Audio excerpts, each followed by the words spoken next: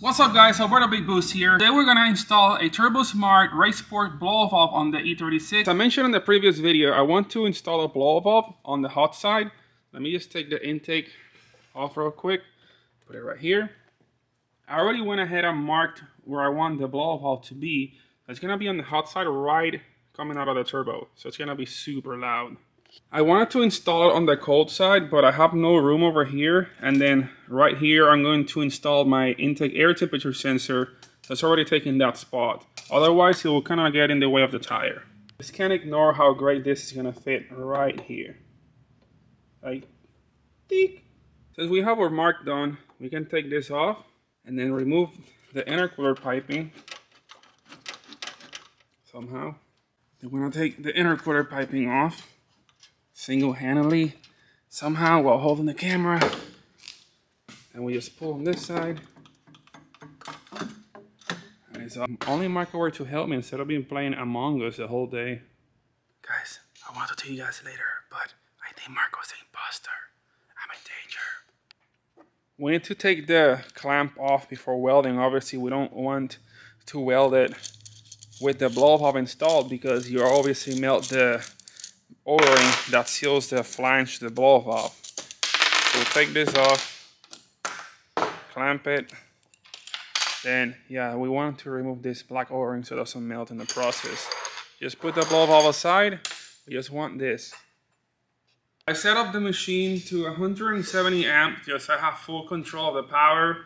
I set up the frequency to 90 Hertz, that way I get like a not too thin and not too wide of an arc, so about medium size. And then I have my AC balance to 60%.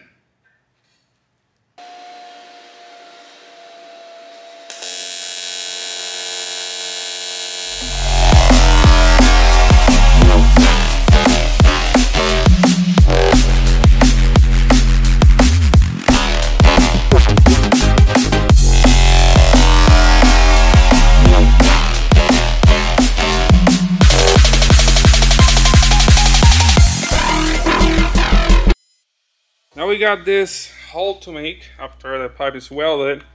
It's gonna use a set drill bit. Normally I use a hole saw, but I don't have it here.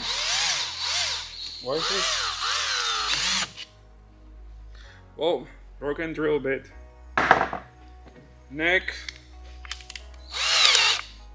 Bigger drill bit.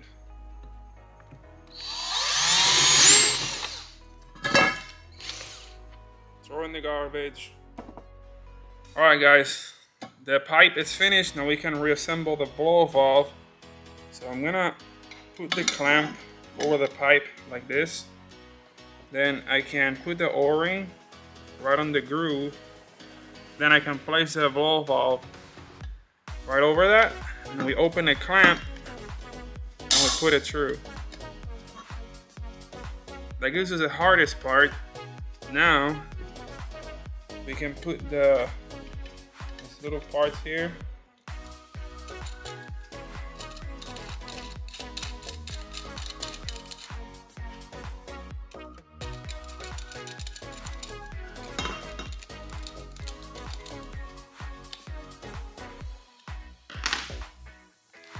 Well, everything in the engine is getting dressed up. I think it's time to dress up the valve covers even more.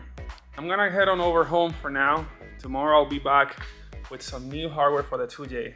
It's day 2, we're back. Now let's get ready to make this 2JC look a lot nicer. I did try to put new hardware everywhere on this 2J, but it's still not cutting it. Still not to the level of where I want it to look like. And that's where the guys from MPC Motors come in with their 100 proof hardware. They make this really cool kit for the JC. I chose black color since I didn't want to oversaturate everything with purple, so I got black anodized with stainless steel hardware. These are all Allen bolts. This one is the valve cover hardware. We got coil pack and coil pack cover hardware. We have engine lift bracket hardware so you can decorate the hooks. You got the intake air controller, hardware, which is 2 bolts. I'm not gonna be using this either since I don't have that with the aftermarket manifold, so I have 2 freebie bolts to dress up something else. I have the camcat hardware. This one I cannot use with my kit since mine is a 2JC BBTI. This kit is designed for the 2JC non-BBTI, but rest assured they are working on a BBTI kit as we speak. We have the water neck hardware for the thermostat. I am also not going to be using this, as this one is for a GTE. Both for GTE non-BBTI and BBTIs are the same, so this one will work for you. I can use these 2 nuts for the thermostat housing though. Then we have the factory throttle body and cable bracket hardware. We have the 4 bolts for the throttle body and we have the 2 bolts for the bracket. And of course, a really nice 100 proof sticker. But let's not stop there. We have other goodies. So the guys over at Color Fittings sent me this purple fittings. They also have this really cool green one, which I was debating if I should go purple or green. I actually want to do both now. But I am going to do purple on my valve covers. Then I have this 90-degree fittings for the oil catch can.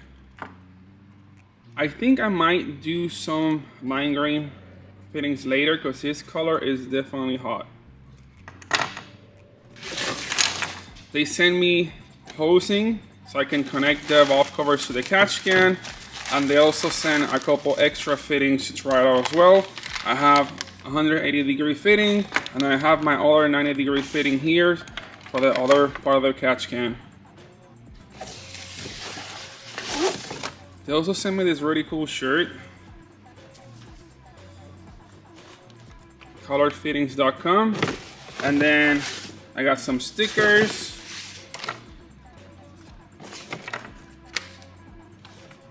And then I also got this other color stickers as well.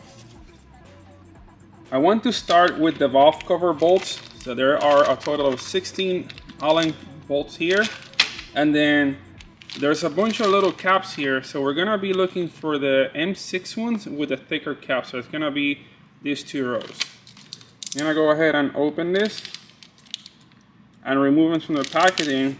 That was a lot easier to sort.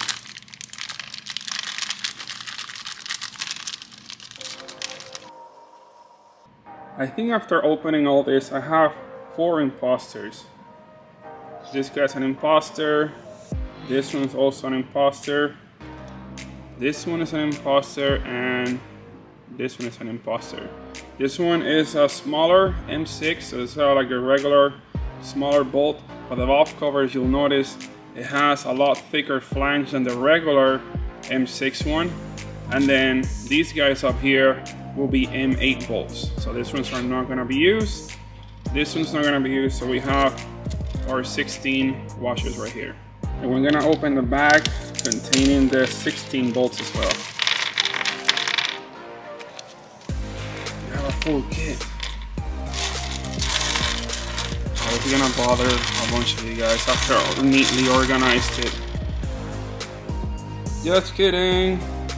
I overly organized it this time. Now we're gonna take 1 bolt at a time. I have my super extended 10mm socket. So I'm gonna take 1 bolt off. And we're going to replace it with the MPC 100 proof hardware instead of using the other one. So this is your standard bolt, and this is your new bolt. Looks a lot nicer, right? On the 2JCs and 1JCs, you're gonna have these rubber washers.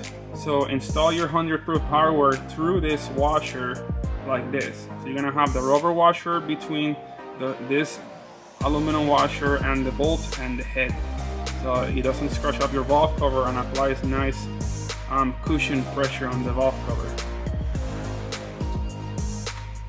And we're going to use a 5mm Allen wrench and tighten it down.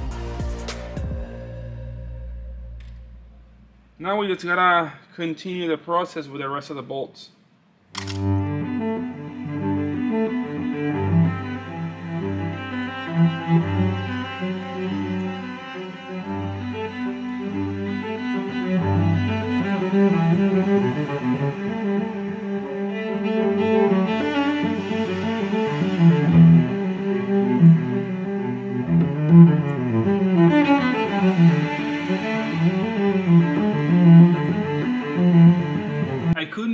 to 3 of the bolts. There's one here, and one here, but the coil packs are on the way, so I'm gonna have to remove those in order to gain access.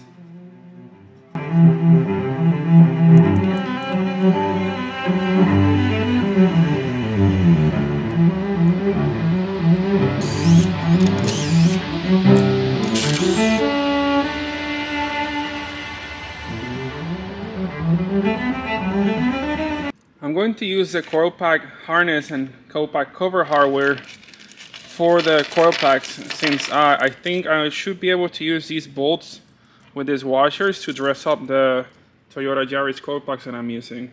Let's see how these are gonna look. I hope the length is right.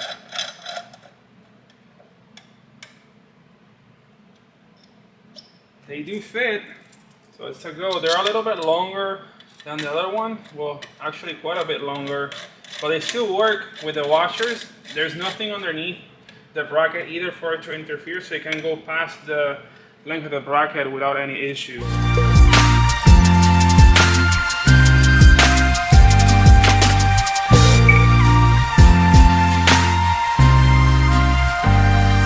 We definitely gotta take care of this bolt on the power steering input.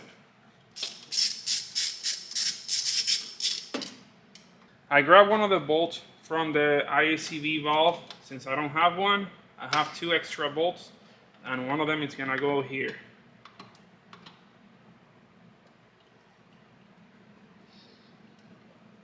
Now that looks way better. I'm also gonna be changing the water neck bolts right here to this one's RM6. I have a couple of these since I didn't use them on the coil packs. These are pretty simple. It's a 6mm socket, and then to put it back, then it's a 5mm Allen key. Just take one bolt at a time. That way you don't have to worry about resealing the part or anything. And put this aside. We take the new bolt. Normally this hose is not here. I added that for my water supply for the turbo. So now that's kind of in the way, but not really. There. I'm going to take 2 of the smaller bolts from the throttle body hardware, and these ones I'm going to use them on this part right here, so I can add some thick grounds for the harness. Since I have to do a custom Haltech harness for this engine, I might as well supply with proper grounding. And right here, that way I can have one for sensor grounds, then I can make the coil pack harness and have a coil pack harness ground right to this really thick piece here too. The throttle body, I'm gonna use the bolts that I already had. I'm just gonna install the washers on this to dress them up.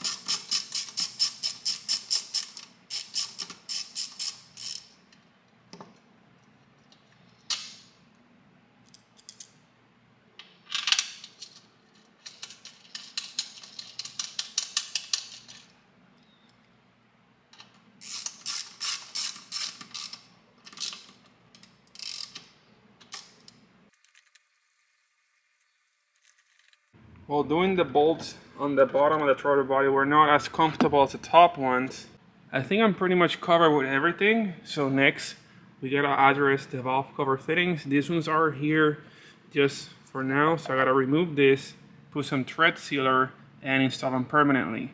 For this, we're going to be using Permatex Seal and Lock thread compound that I use on everything now. This is a combination of the PTFC sealer with thread locker in one, which is really nice, especially if you don't want the fittings to be moving around when you're tightening them.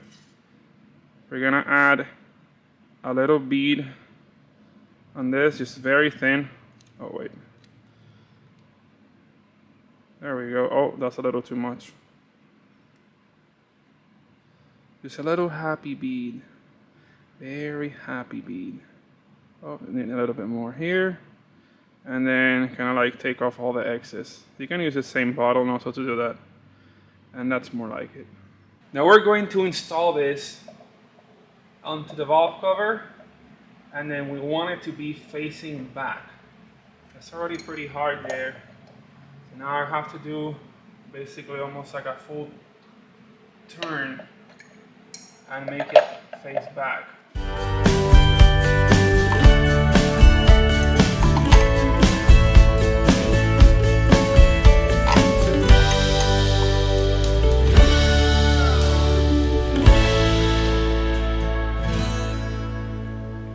Perfect. For some reason, when I bought these valve covers, they came with the fittings, and one side, it's a bigger thread than the other. Maybe the hole size is different on them and they did it that way. I'm not sure. Normally there's direct bolt-on fittings for these valve covers, but since these ones were already threaded, I stay with the threaded ones. I really don't have any choice about that anymore. Oh, this one's gonna be a little bit easier. You just take this here and twist into there. Perfect. Now we can install our beautiful purple fittings. That one's gonna go there. And then we install the other side fitting, which is also gonna be a straight. Then we want to route everything towards the back. What I'm trying to do is to run both lines back. So this one's gonna come over from here, around, and then hopefully put the catch can around this area there by where the fuel regulator is at. And we're opening a package from the guys over at Nuke Performance. They sent me their new smaller catch can for the E36. And there's something else here. What are these? I have no idea what these are. What candy is this? There's also like a lanyard and a pen and some stickers and a brochure. Sweet. Marco, what are these? Oh. I don't know. Swedish? I have no idea what that is. It's about God taste bale. It says God. This is God's taste. God Really? taste. I don't know about that. Let's open this box and see what we have inside for a catch can. A bunch of fittings. That's always cool from Nuke. Then all this fancy protective wrapping. Put this aside, and here we have our new catch can for the E36. This is our new half-liter version of the older one that I had. That's the bigger race version. I think this one is 1.5 liters or a liter, and then this one is more compact. And this one is one of their better ones, but I don't have a lot of clearance, so this one should fit in my engine bay. I want to put the catch can pretty much in this corner right here, but I am going to have to modify the bracket. Oh. But I am going to have to modify the bracket so I can bolt it on to the strut tower, but it won't let me here. So I'll probably cut this side, mount this here, and then I'll weld this spot back somewhere around here. So we're just going to leave this here since I have to modify this and it's already 1 in the morning. We best get out of here. Marco, you tired? Yeah, let's go. You tired? You haven't done anything all day. Shh. I've been working all day. So have I. Now the engine looks really awesome. We have a blow valve and we're almost done with the venting of the valve covers. I just have to make that bracket to install the catch can tomorrow. Well guys, thank you so much for watching. Please smash that like button and subscribe for more awesome content. And don't forget to check out MPC Motorsports for their hardware kits. If you want to complement your engine bay with additional color, you can also check out colored fittings. I'll post their Instagram on the description below. That way you can see their color assortments that suits your engine bay.